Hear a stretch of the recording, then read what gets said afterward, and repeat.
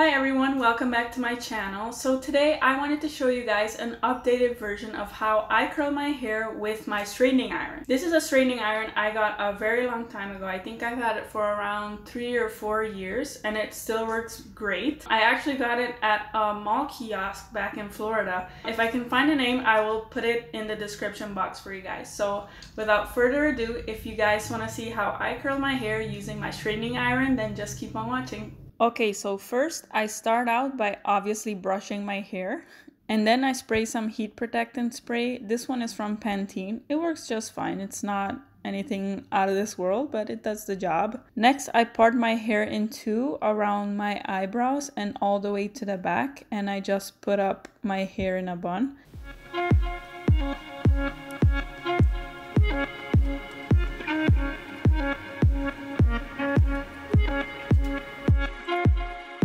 Here comes the part that shows why I have to do this video as a voiceover. No shame here, I know you do it too.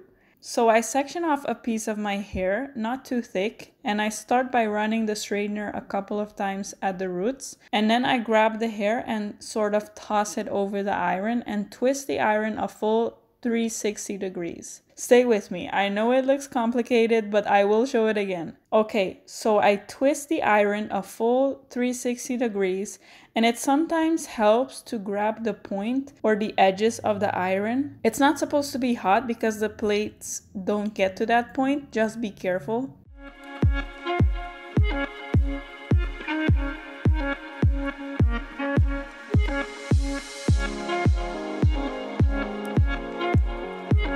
See here how I grab the point of the iron to help twist it around? The key to getting loose curls is to hold the iron almost vertically as I'm showing here. Also, I try not to get a section that is too big. It is easier to do this method with less hair in each section. Vertically and slowly. If you don't like the curl, you can always go through it again.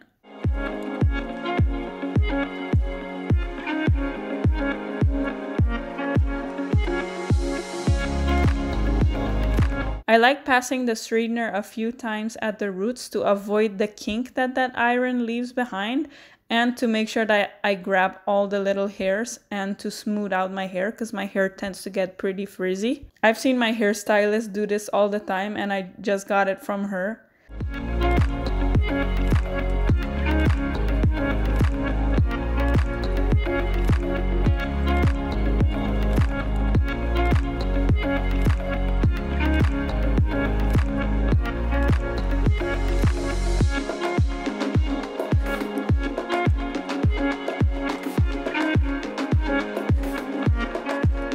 The other side is a bit harder for me because I'm right-handed, but it is basically the same thing, just that the iron is now pointing up. So to avoid that the hair comes out of the iron, I sometimes hold the hair in place. This can get pretty hot, so sometimes I just maneuver the iron so that it is slightly angled where the hair can't leave the plates. It sounds pretty difficult, but you just have to kind of try it. If some hair comes out of the iron, you can just curl the piece of hair that fell out separately. Just make sure that the iron is still sort of vertical because that's what gives you the looser curl.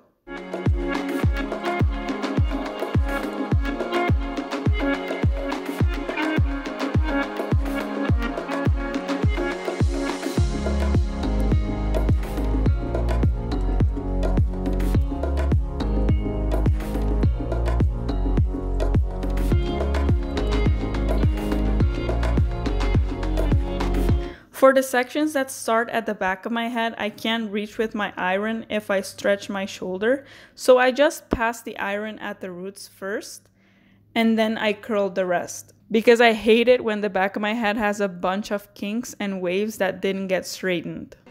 Is that really what my hair looks like from the back? And then I just repeat this for my entire head, which takes me about 20 minutes. I do this method because I can straighten and defrizz my hair while also curling it. It would take me much longer to separately straighten and curl my hair, and it would cause more damage.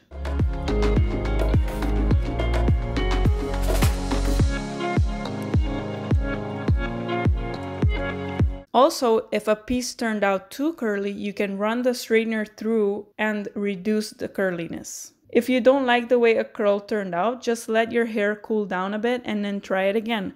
Or like I said, if a piece of hair falls out of the iron, you can just curl that piece separately. It's also good to adjust for weather and humidity or environment. With the zero humidity in Edmonton, my hair stays curled for days. But for a more humid or windy place like Aruba, you might want to have tighter curls which will fall out through the day, and use hairspray after each section. Honestly, it just takes practice. I know you can do it. I believe in you.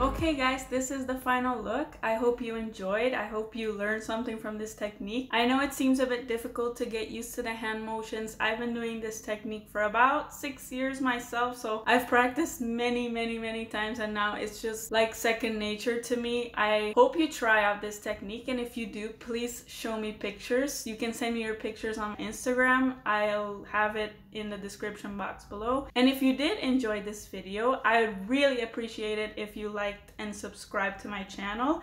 I'll be posting much more content in the future, hopefully not like last time. So yeah, I'll see you in my next video guys. Enjoy your day. Bye.